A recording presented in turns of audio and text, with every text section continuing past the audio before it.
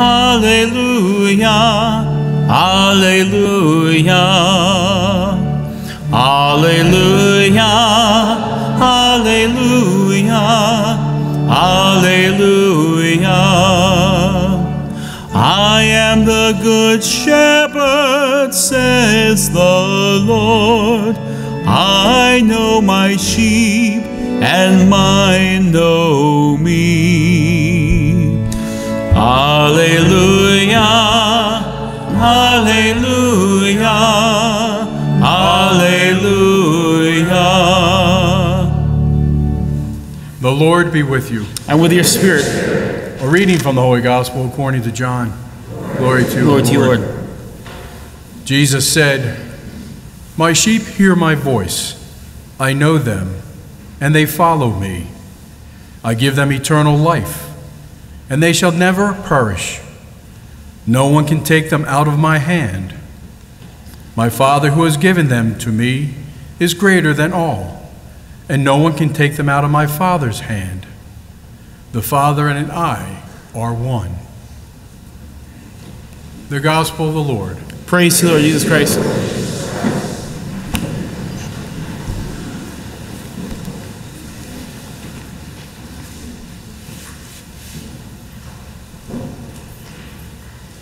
My sisters and brothers in Christ, we all make mistakes, right?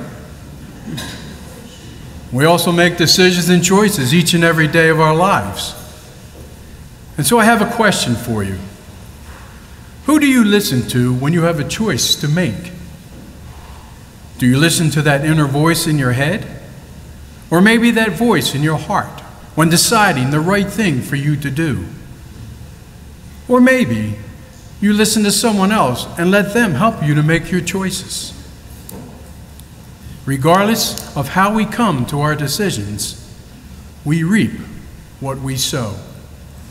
And at the end of the day, though, no matter who or what we listen to, our decisions, our choices may either reward us or humble us. Let me share a story about listening with you. While giving a speech at Smith College, the speaker related a life lesson that she had learned during her time as a student. She was studying geology, and while on a field trip, saw a large turtle that had dragged itself out of the Connecticut River, up a couple of embankments, and was now on a direct path towards the road.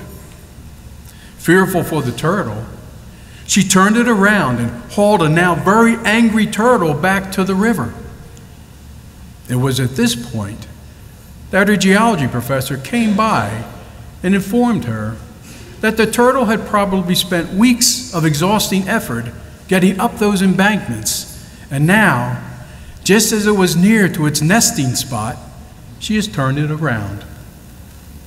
The life lessons that she said, "I realized that this was the most important political lesson I learned, one that cautioned me about the authoritarian impulse of both left and right. Always ask the turtle."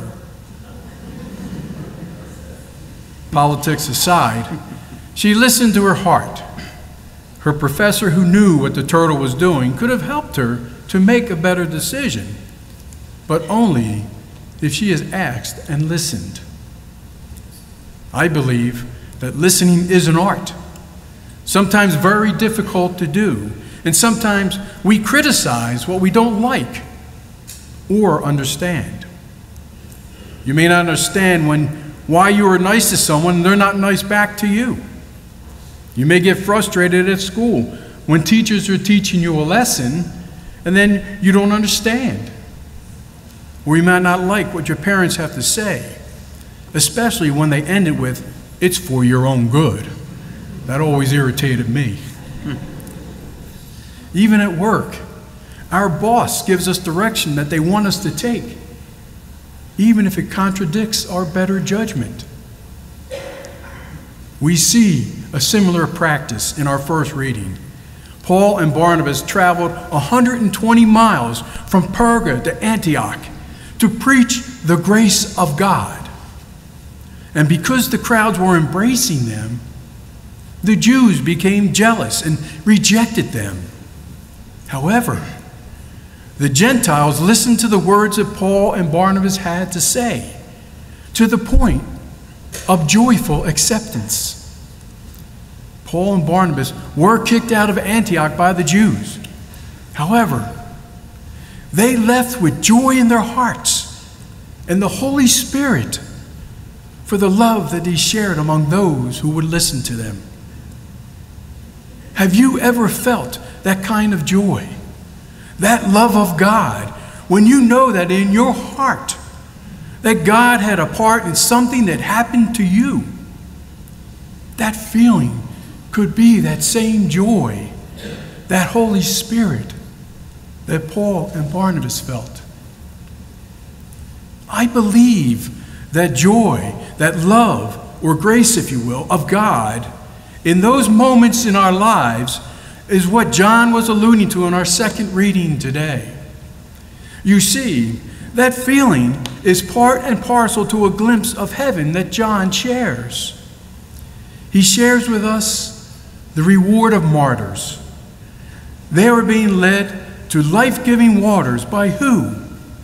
By Jesus, who shepherds them. These martyred men and women, during their lives, listened to Jesus. And now, he wipes away every tear from their eyes, shelters them. They will no longer be hungry, thirsty, and feel no heat from the sun.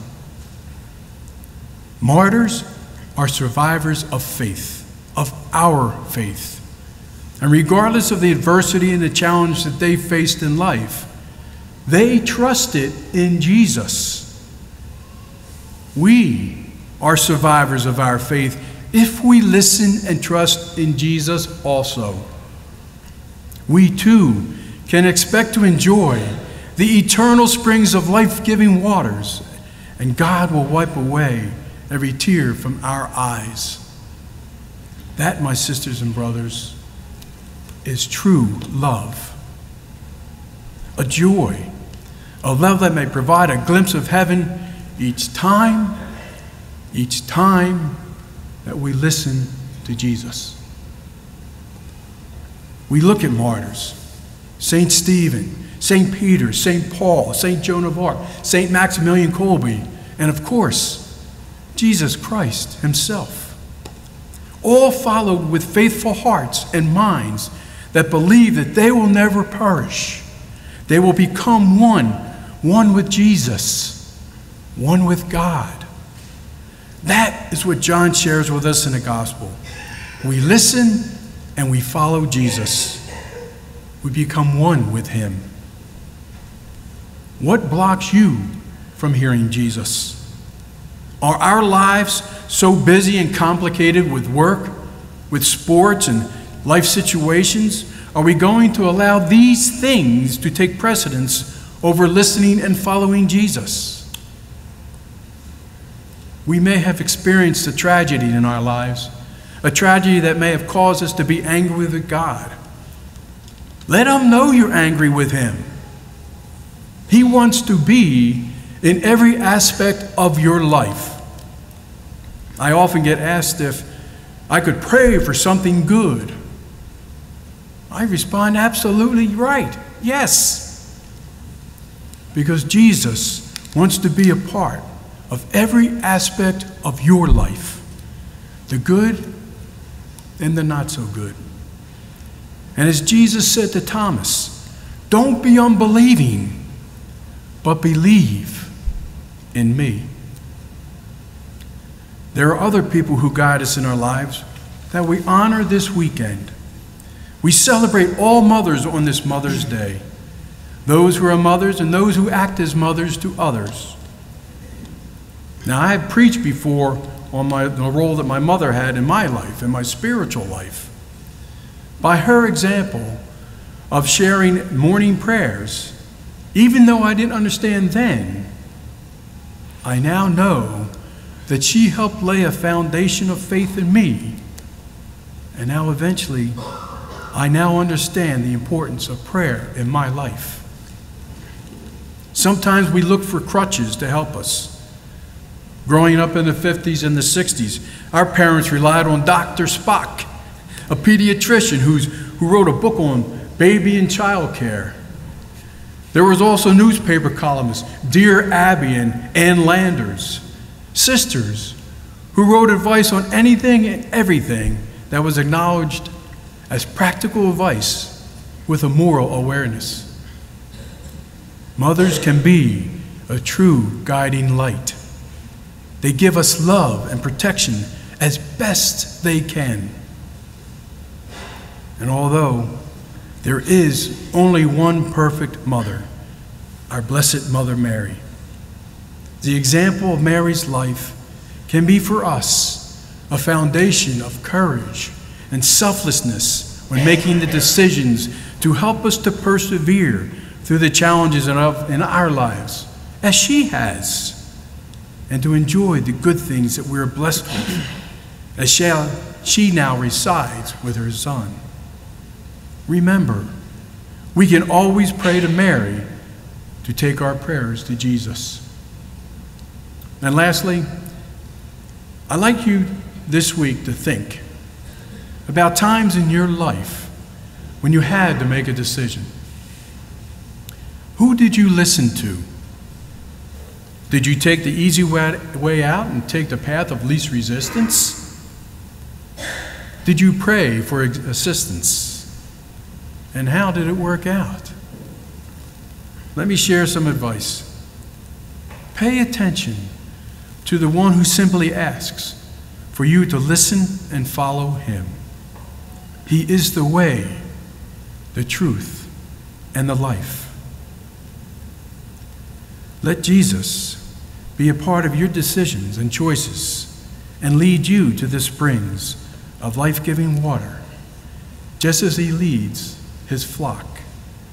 And God will wipe away every tear from your eyes. May God bless you.